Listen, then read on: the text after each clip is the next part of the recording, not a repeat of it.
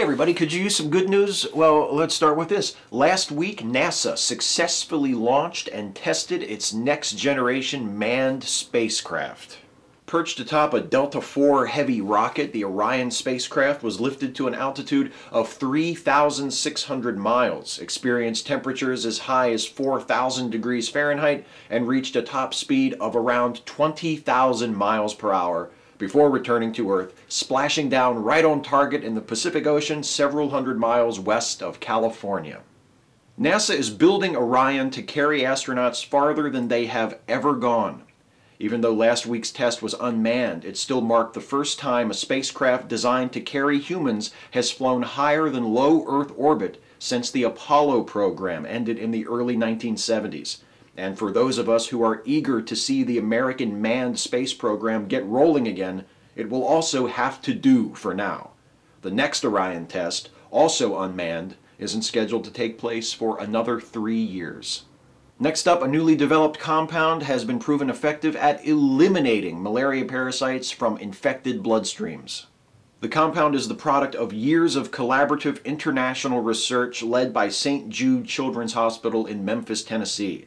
Scientists sequenced the genome of the malaria parasite Plasmodium falciparum and discovered a way to disrupt the function of a crucial protein within the parasite.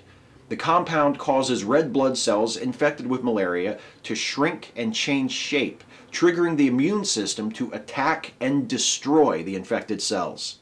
In mouse trials, a single dose of the compound resulted in the destruction of 80% of malaria parasites within 24 hours and 100% of detectable parasites within 48 hours.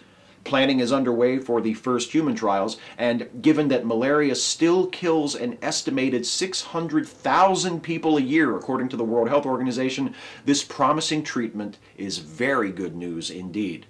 The study is published in the journal Proceedings of the National Academy of Sciences. And finally, the last week has seen a pair of exciting announcements regarding breakthroughs in solar power. First, researchers at the University of Toronto have invented a kind of spray-on solar cells that have the potential to transform almost any solid surface into a solar power generator. Best of all, the spraying mechanism is inexpensive and easy to build. The U of T researchers made the prototype using a spray nozzle from a steel mill and some airbrushes purchased at an art store. Second, researchers at the University of New South Wales have set a new record in solar energy efficiency, constructing a solar energy system that converts 40% of the sunlight that hits it into electricity. That might not sound very efficient, but consider that the maximum efficiency of standard solar cells is around 30%, and the solar cells that are widely commercially available are typically between 10 and 20% efficient. Reaching 40% is actually kind of a big deal. Papers describing the University of Toronto's spray-on solar technology have recently been published in the journals Advanced Materials and Applied Physics Letters, and the paper outlining the 40% efficient solar system designed at UNSW is soon to be published in the journal Progress in Photovoltaics. The spacecraft NASA will use to send humans to Mars passes its first test. A new drug can clear blood of malaria infection in 48 hours, and researchers from 2 continents announce a pair of promising developments in solar energy. Yes, that's the good news, no matter what she says.